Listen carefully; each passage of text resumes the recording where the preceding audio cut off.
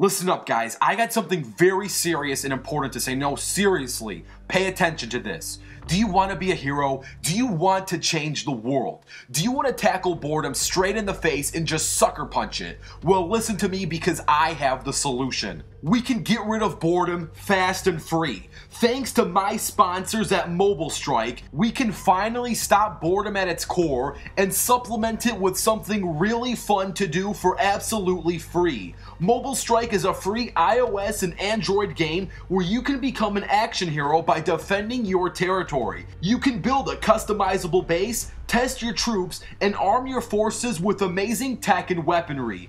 Even amazing heroes like Arnold Schwarzenegger is a Mobile Strike legend who would really like to see you test your skills on the battlefield. I have my own Mobile Strike profile. My username on the game is CFCRewind, so you can actually say hi to me on the Mobile Strike chat and even talk with other Mobile Strike users. There is plenty of customizable features and awesome ways to play the game. You can easily download this game by clicking the link below. If you want to support this channel and have fun playing a free game, please click that link below. It would honestly support me and give you something fun to do. So download Mobile Strike now. It's just a click away.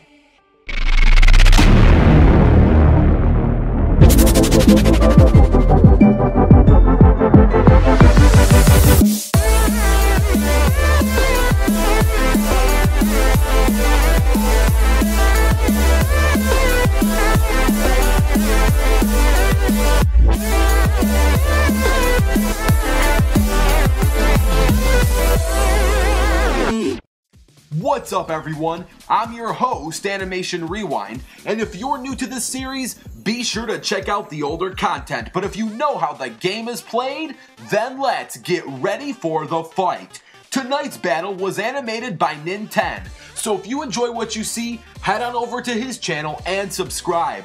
Speaking of tonight's battle, we have a fight between the pun-loving older siblings, Yang and SANS. With all this being said, let's introduce Cartoon Fight Club's 155th round of fighters. Yang is known for many things. She is a very successful student at Beacon Academy, a skilled huntress in training, an older sister, a lover of puns, and a proud member of Team RWBY. She has many goals in her life. Some include finding her missing mother, protecting her world from dangerous Grimm creatures, looking out for her sister, and to become a fully trained huntress. Yang's semblance is fire.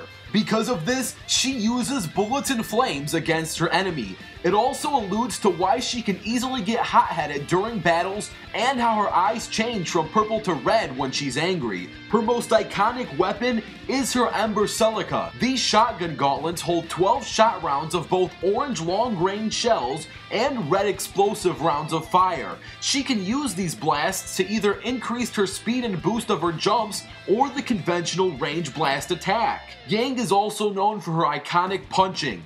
Punching things is her main style of combat. Her weapon is designed around her punching technique, and it allows for a very upfront brawler way of approaching your foes.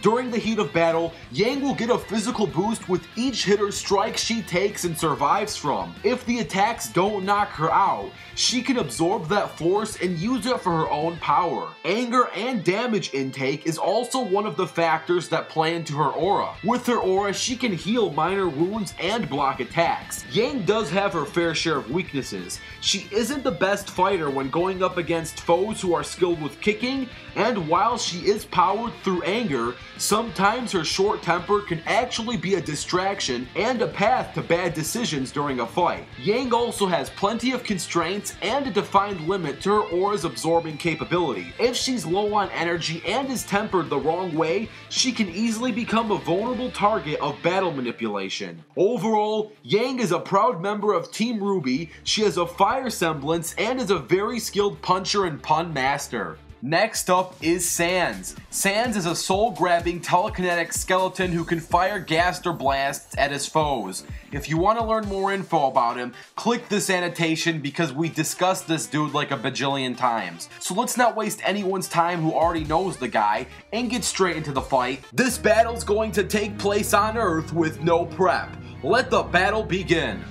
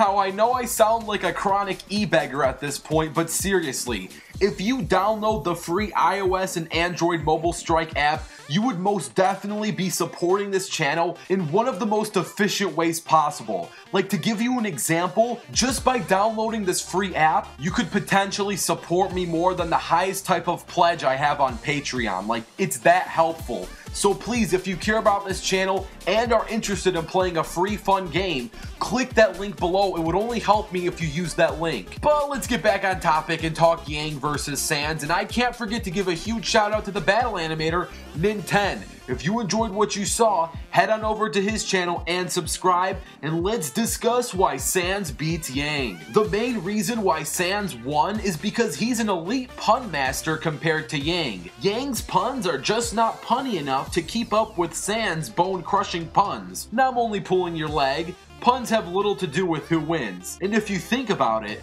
their love of puns would probably cause them to be friends midway through the battle if they were to actually meet in a canon event.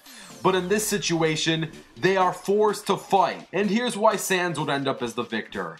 The biggest questions to consider in this battle are these two in specific. 1. How is Yang's semblance powered up? And 2. Who can keep their cool and stay focused in the heat of a long thought out battle? Yang's semblance is powered by staying conscious and aware after being hit from physical attacks, which means when Yang is hit with a Gaster Blaster, she really wouldn't have any way of using that blast to power herself up. The Gaster Blasts attack the soul, which means Yang would take punishment and she would not be able to benefit from it. It's a lose-lose. It's also worth noting that unless Yang gets really lucky, she's going to have a real tough time trying to land one good hit on SANS. When you factor out luck in a battle like this, and assuming that both characters are fighting at their A game and at their best, which would cancel luck out anyway, Yang is nowhere near fast enough to keep up with SANS, especially with SANS' teleportation. Moving on to the second question. Who can keep their cool and stay focused in the heat of battle? This should be an easy one to answer, as SANS would most certainly be able to stay relaxed and stay focused, while Yang, on the other hand, would get ticked off and act out of raw emotion instead of tactical thinking. Take, for example, Yang's battle with Neo. Because Neo was able to tick Yang off and get her off guard, Yang ended up losing that fight. SANS is able to keep his cool when facing foes whom he knowed killed his own brother. I'm pretty sure he can keep his cool when facing a trigger-happy Blondie, making the winner of this battle SANS. Now, if you want to see all 4 members of Team RWBY take on the likes of SANS, Papyrus, Undyne, and Asgore, all you gotta do is like this video for a 4-on-4 sudden death. If this video gets 15,000 likes, there will be a sudden death. Also, don't forget to comment down your own ideas and stay tuned because the next fighters are going to be revealed on the next episode of Cartoon Fight Club. I came here to teach you not to turn your back on people you're supposed to care for, so you better listen.